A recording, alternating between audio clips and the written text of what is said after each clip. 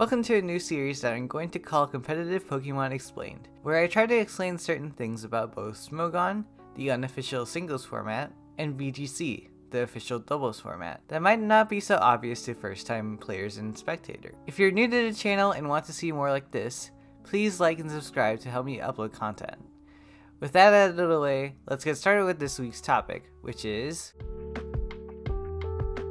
Let's start this video off with an explanation on how tiering works in Pokemon.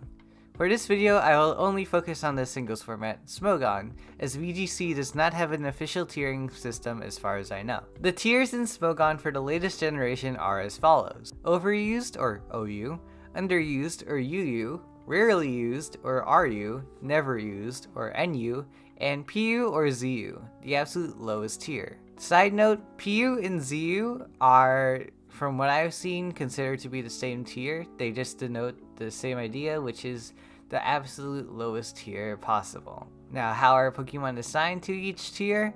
Their usage rates. OU is the standard level of competitive play, and is similar to that of an S tier or A tier in a regular tiering system. This is where the most used Pokemon tend to end up, and thus the most viable Pokemon for competitive play. Pokemon drop down to lower tiers if they are not used enough in their previous tier. Every 3 months or so, if a certain Pokemon fails to meet a certain usage percentage, they drop down a tier. So, for example, if Garchomp was in OU last time, but fell down in usage so much that it failed to meet the usage threshold, it would drop down to UU. Pokemon can also go up tiers as well. UU Pokemon and below can rise up to the next tier if they reach a certain usage percentage as well. This can also happen if those Pokemon get banned from the lower tier and they get used a lot in the higher tier. Generally speaking, in each tier format, you can use Pokemon from that tier and below, but you may not use Pokemon from tiers that are above the format. For example, in the RU format, you may use RU, NU, and PU Pokemon, but not OU or UU tier Pokemon.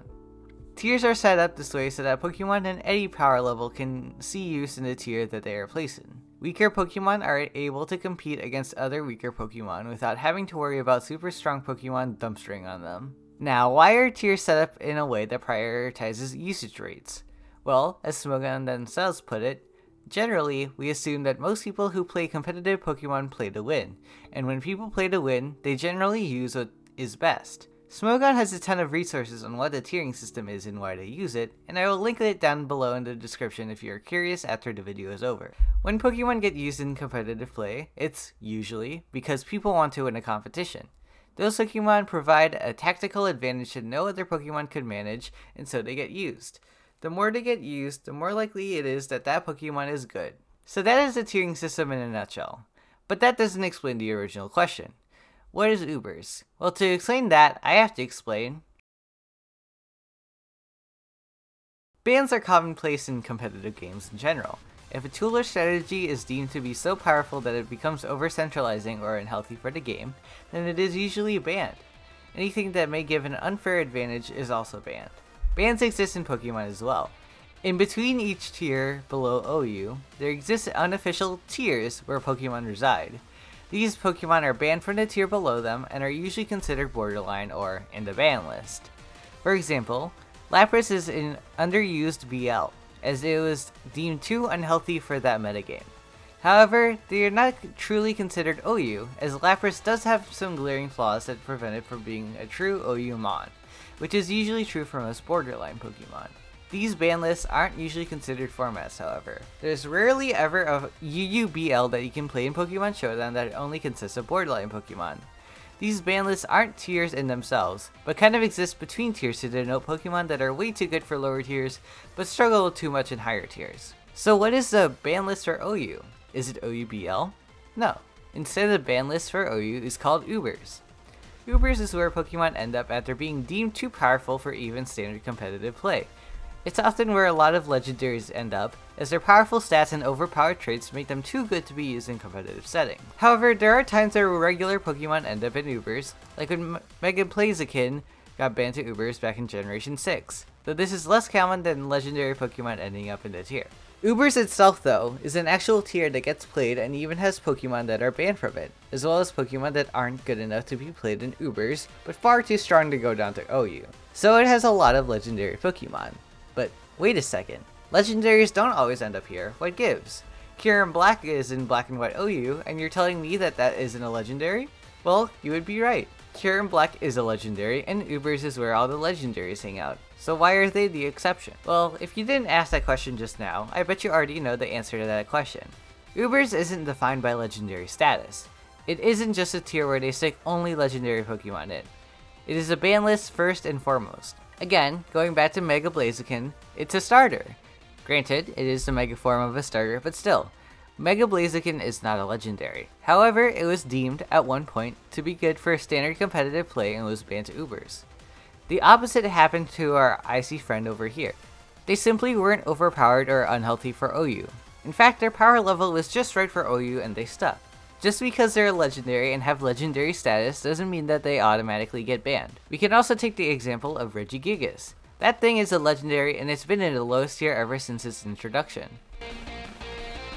So that's why the tiering system works the way it works, and why Ubers sometimes doesn't have every legendary in it. But what about the other tiers? There exists a new tier called U-Ubers that was, at the time of this recording, very recently introduced to the Smogon format. Essentially, it exists as an extension of Ubers, but for Pokemon that aren't quite good enough for regular Ubers, but are still too good for OU. It exists below Ubers, but isn't in the same sort of ladder as a standard competitive play. It's kind of its own thing. There also exists a tier above Ubers called Anything Goes, and it's where the most broken Pokemon to ever exist have ended up. It essentially acts as a ban list for the ban list that is Ubers. Mega Rayquaza is the notable poster child for this tier. There exists the untiered status. These Pokemon are so bad that they don't even work well in the lowest possible tier. These are Pokemon that just generally do not exist at all in the competitive scene. And then, finally, we had the Little Cup and Not Fully Evolved statuses. These aren't technically part of the regular format, but both of these encapsulate Pokemon that aren't fully evolved, either because they are a baby or an angsty teenager. Sometimes, not fully evolved Pokemon are good enough to get their own Smogon ranking, and not fully evolved isn't really a ranking in itself. It's more so a tag that denotes Pokemon that aren't fully evolved yet. Little Cup is its own separate meta and only has baby Pokemon at level 5. The Little Cup Pokemon can still be used in competitive play at level 100, though generally speaking, it's not always the best idea. And that's all the time I have for today. Thank you so much for watching. If you want to learn more, consider looking in the description and reading the resource I have listed down there.